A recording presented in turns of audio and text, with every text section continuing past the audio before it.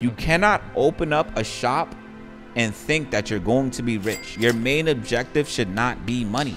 Repeat that again. It should not be money. It should be customer service, and whatever that you're providing, make sure that you're good at it. Make sure that you try to be the best at it. Don't get me wrong.